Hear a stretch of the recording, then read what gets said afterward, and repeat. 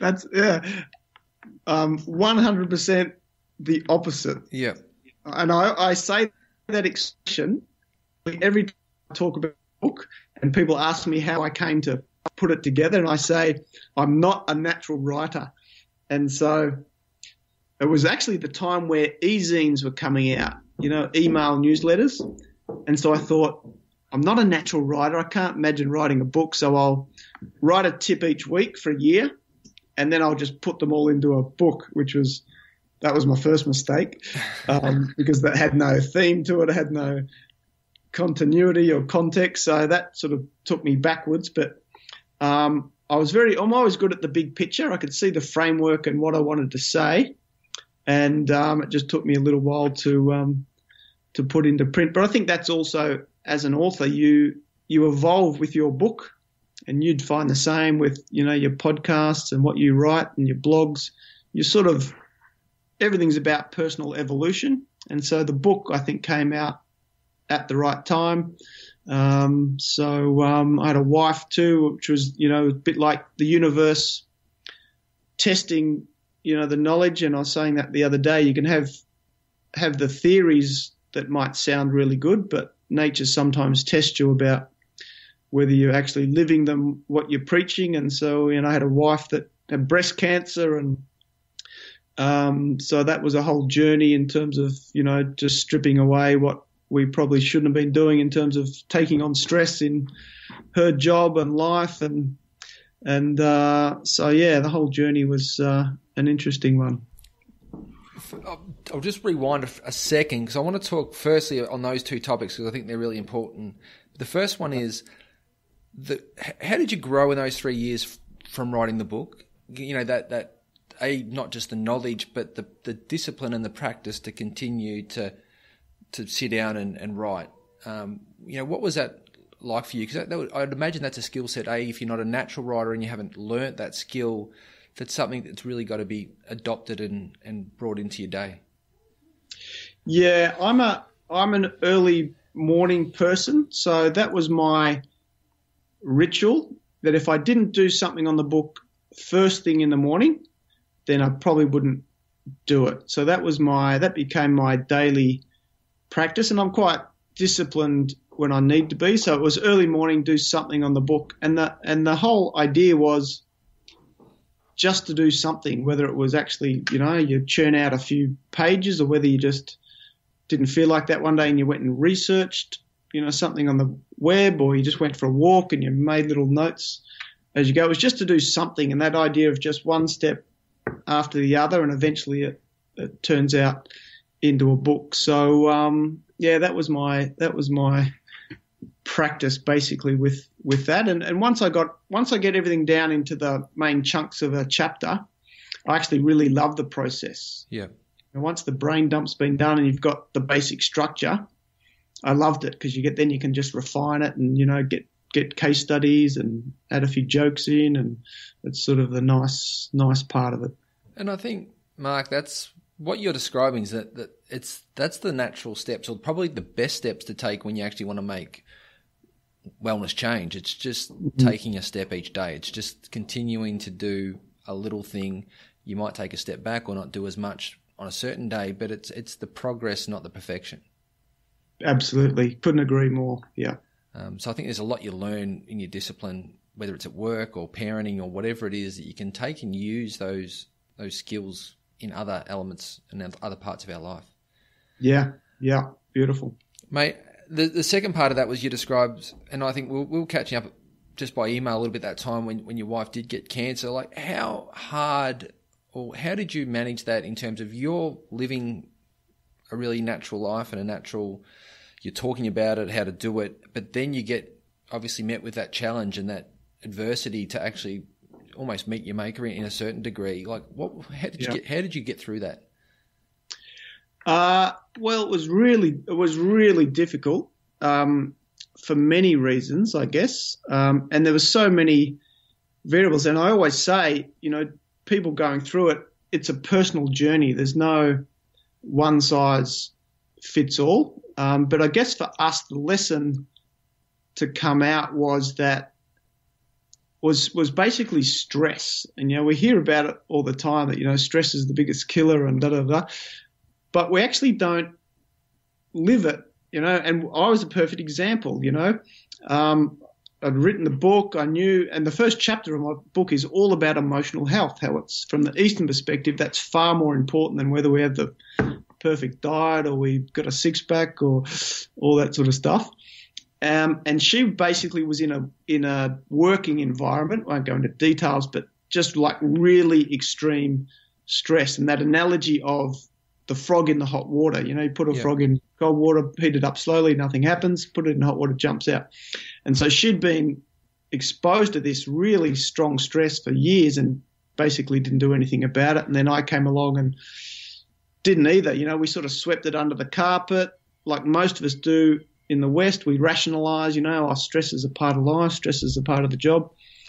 And so we sort of, in theory, we knew stress wasn't good, but we didn't actually act on it. And so that was my big regret. There was other sort of influences. Her family were very, very Western orientated, eat a steak at 9 o'clock at night to get your strength up sort of thing, which is fine. Everyone's their point of view. So she was a little bit caught too, in one sense she wanted to try and do natural ways, and then she obviously did the Western. She did chemo and radiation and eventually sort of succumbed to the drugs in one sense. So, but my big regret, I guess, and what I talk about now is just at the time, years earlier, when both of us really knew that the environment we were in and that sort of toxic effect of the stress, we didn't actually act on it.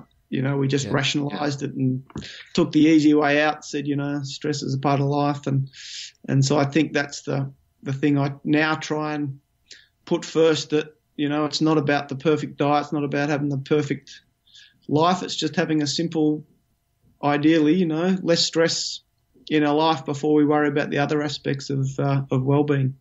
Yeah, mate, and I think one thing we undersell on that is we undersell the power of reflection, and to sit down and reflect really, really well and learn to do it really well, and to do it that aligns to our dharma or to our purpose and what gives us meaning and fulfillment, and having a clear framework for how that looks. And if it doesn't look how we intend it to look, and if we're actually off our path, we have the tools and the capability to step back onto our right path, because we actually know exactly what that looks like and how important it is to us.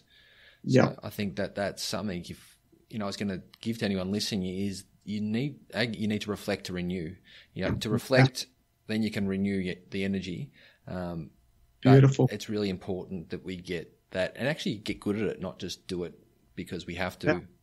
Yeah. And that's, sorry to cut in, but that's exactly what happened in the process. And that's what I think everyone who goes through a life-threatening illness, either directly or as a partner or as a family member or a relative, it's basically nature's way of forcing us to reflect and realign. Because I tell now, and I tell audiences I speak to, her being diagnosed with breast cancer, while it was the worst day of our life, it was also the best.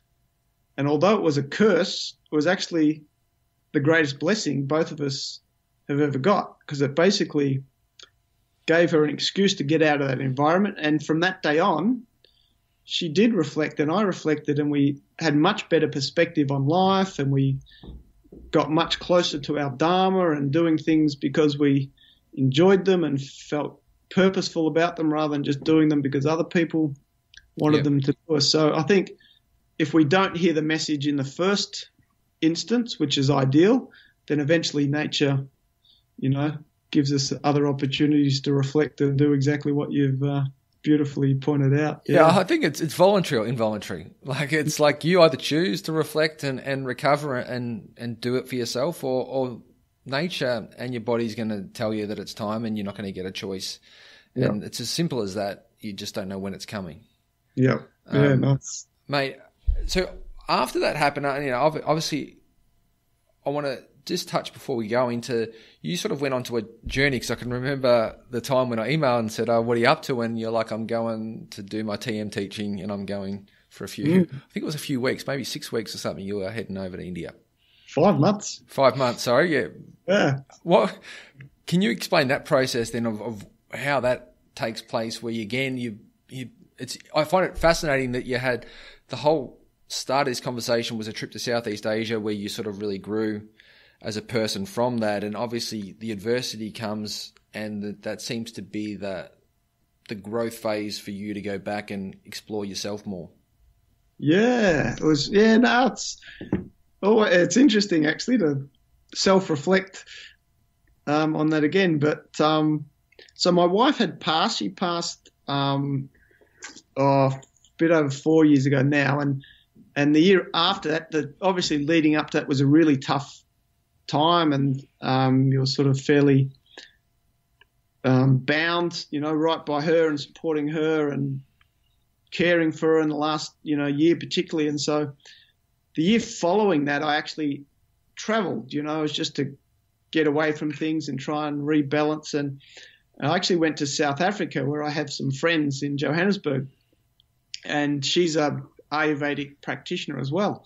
And they're TM teachers, and they run one of the most successful meditation centers in the world. They teach thousands of people. And I remember we were doing some Ayurvedic seminars, and I was sitting in the bathtub that night, and I just got this desire that, it was time to become a TM teacher, because I knew from my own experience that transcending, we touched on earlier, that ability to contact the deepest part of ourselves and enliven that consciousness is really the most powerful thing we can do for our health, because we can know consciously to eat certain foods and not others, or to do certain exercise, or to what our dharma is.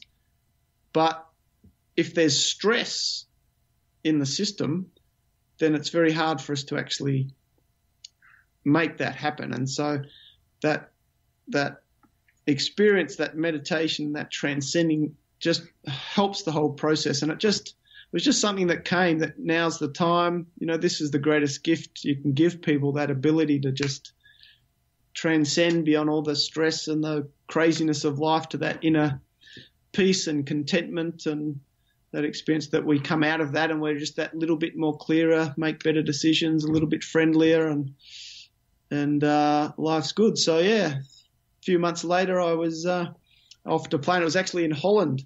5 months, no phones, no computers, had to stop work for 5 months and just dive right into it. But yeah, beautiful, really beautiful. What was it like? Like, what's the first few weeks like? Obviously, without devices. Like, how do you navigate that? And obviously there's the start of it, there's the middle, and then there's the knowing that it's ending soon and that you've got to reposition yourself back into society. Like, how did that play out in your mind?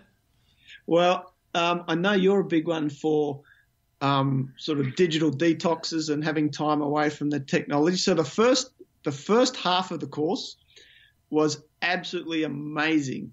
To not have the phone and the every day was brilliant, because it just allowed you to immerse into the whole process, which we just don't get anymore, and it was just all these worries from, complications were just gone, and you just had this beautiful knowledge, videotapes, and then experience. You had long meditations morning and night, a great bunch of sort of people doing the course, and it was just beautiful. And then the second half of the course, as it coming out of that and closer to the course finishing, that's when the sort of the questions started to pop up about, now what am I going to do, and how am I going to sort of integrate this into my life? And it was really interesting sort of process. And you would have been in a space to notice the thoughts,